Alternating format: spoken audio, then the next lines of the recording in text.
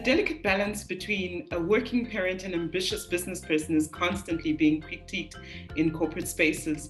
When a parent is an entrepreneur, this pressure and critique can be even more difficult to balance. Today, we will focus on the tensions between the adoption of these strategies and strategies around your children. So my name is Jolly Mokorosi, and I thank you for joining us at Wealth at Work, a show that focuses on wealth creation and education in South Africa. I'm pleased to welcome my guest today, Valerie Ndou, who is the Managing Director of Batwela Strategic Solutions, a leadership development consultancy that she co-founded and has been running since 2015. So 17 years of work later, welcome Val, welcome to Wealth at Work. Thank you so much, Jolly. Okay, so it's often said that women have to compromise on either their children or their business goals. How do you combat this, and what do you tell people who you coach while still remaining an active parent? Because I think that's one of the things I've always enjoyed about you, is that you are active in your children's school life. So, Jolly, I really take my parenting, as you know, very seriously. I know you also do. And, I find my parenting is really more important than it's my primary calling. So really just my role in my family is extremely important, and I've never compromised that. And having said that, one obviously has to set priorities. So whatever I decide to get involved in, I want to do it justice, I want to be wholehearted, but priorities are extremely important. So for me, it's really about setting those priorities to start with, and really executing. And that's normally where we go wrong as women, is somewhere along the way, and it happens, we're human, things start falling off. And it's actually just about saying, it happens. I mean, sometimes you get it wrong, and you leave a sick child at school until 6 and you really feel like, but it's actually just picking up and, reprioritizing and, taking it from where you left off. So I see myself as my children's primary educator. So I don't see myself as someone who's supporting the teacher. I am the teacher. So I role model what it means to be an adult. And so for me, it's teaching my children that wisdom by them primarily watching me, watching my work ethic, watching where they fit into my life, and the priority that they have in my life and the life of their father. Excellent. So what is your view in light of all of this on wealth, and what is wealth? And what are you hoping to kind of, in the context of the strategies that you see or that you're putting forward to run your family, how do you see all of that coming together kind of in the long-term creation of your family wealth? Thanks, Jolly. And when you invited me, I think one of the first things I thought, sure, I'm definitely not an investment guru, but certainly the way I see wealth is very holistic. So I'm just thinking of it in terms of a dowry, if you'll allow me to use that analogy. So as a woman, I'm coming in, and depending on the culture, as a woman coming into a marriage, I want to bring a dowry. And this is something that I, the way that I've sort of trained my children, you bring something into a relationship, and everything. So wealth actually encompasses all of that, including the financial resources, the wisdom that we've been talking about, the experiences and your past. All of that becomes part of what you're bringing into a partnership. And it's always important. I think one of the key elements of these discussions is what is wealth for you? What does it mean for you? How much is enough? And we all have different priorities. And I know I as you are as well, and your family, ambitious. So I am ambitious, and I've always wanted to set the pace and just prepare for my children to have an inheritance, which is something that most of us as Africans won't have, And so that's been a priority for us, but not at the expense of their character. So for us, for me, it's really been about, how do I prepare you? And we need to make those tweaks along the way. So if if I find that I'm getting so involved in the wealth creation dimension and in terms of financial resources, investments, etc., and your character, I'm actually losing you.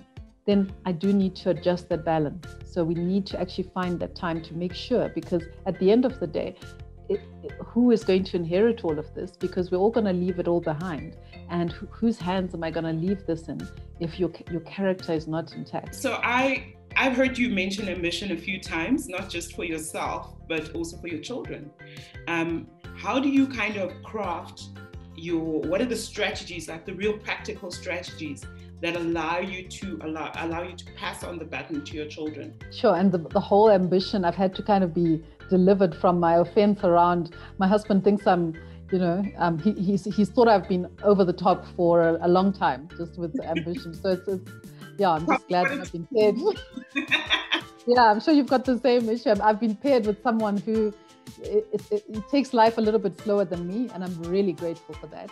So I know that I'm aware of the fact that I am very ambitious, and so it gives me gives me an advantage in terms of seeing. I think one of the biggest gifts that I've got, which I'm very grateful for, is seeing talent. So I do have an eye for talent. I have an eye for talent in the workplace, at home, wherever I am. And sometimes some of the mistakes I've made in the corporate world, even with people, as I say, in corporate, who are not related to me, and certainly not my children, is to go up to someone and say, you're really skilled, and I'm going to work with you. And the person's like, I don't want you to work with me, And I've had that with my children as well. And I'd have that conversation that sort of nighttime, good night of, what I love about you. And it's not, it's not made up. It was so genuine that I just love this about you. And one day you're going to be an amazing leader. And I think I constantly said that to him. And one day I was closing the door and I said, you're going to be such an amazing leader one day. And then he was like, Mommy, what if I don't want to be a leader? I thought, what are you talking about, So so there's the extreme side of ambition where, but yeah, go ahead, but you're going to say something, Charlie. No, I was just laughing at that because we've had those moments as well where my kids are like, perhaps I just want to chill. And get by.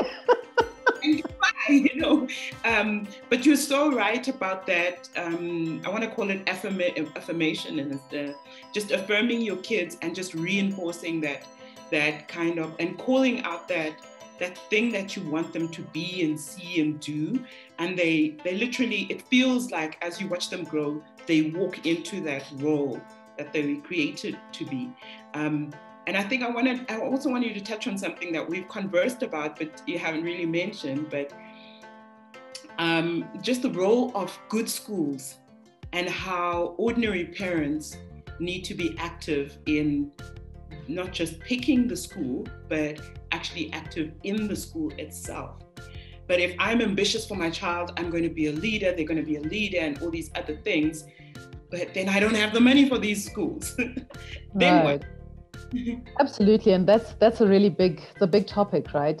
And the school choice is such an important discussion. I mean, I think having lived it, I've realized that it's bigger than what I ever thought or imagined. And maybe it's also because, of the country we live in, we've got so many resources and so much choice. So the school, I think just starting off with the school choice is important. So doing enough research and starting with the end in mind. So often we jump onto the bandwagon. So we hear about this school. And I mean, there's like, if you look at the types of schools that we have at the moment, there's probably more than 25, 30 types of schools. And it's that question of, what's the ethos? What is the teaching approach? What is the culture of the school? That's actually up to us as parents to investigate that. So before we jump onto the bandwagon of this school or that school, it's to actually understand that. Absolutely. What's the flavor of the month? And then to understand what kind of child do I have? And so if you have 5 kids, you may have 5 different types of child. And that's what most people find shocking, because most people just think, well, I've got 5 kids and here's a school next to the house. Bye, y'all. You're all going there. And that's okay, I think, sometimes for the early years, and again, I go back to, you are the primary educator. So a lot of that learning should really be coming from you in the early years. that's what I just believe, that when you invest in children, and it happens at home. And so you may not be, I mean, I'm not an expert in IT at all by any stretch of the imagination, but that's a subject that they need to do.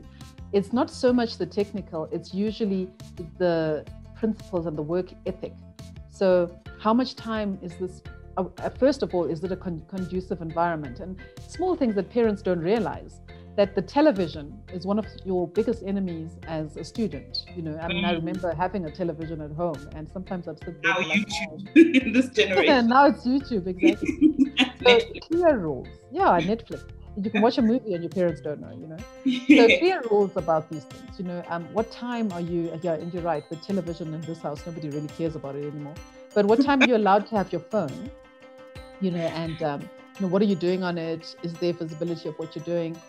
When are you studying? So some form of accountability around the structure of your timetable. And that's really where I come in with my parental coaching is, you know, what's your timetable like? When do you get to do your homework? You know, are you doing it? So if I'm going to pick you up late, where can you sit? Is there a place you can sit where you can do homework? So all those considerations are part of a conversation that we can have with the children to get them to realize that it's actually a priority in this house to be prepared for what you're going to do, because you actually can't create wealth without preparation.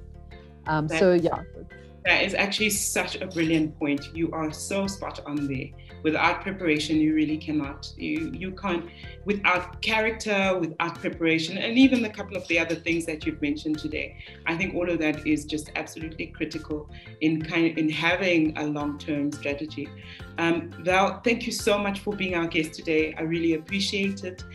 Thank you, and thank you at home or wherever you are for watching Wealth Up. We look forward to sharing more stories and profiling other dynamic entrepreneurs and business people. Please like and share and leave a comment with what topic you would like to see next from me, Jolly Mokorosi, and my guest, Valerie Ndou. A big thank you and goodbye.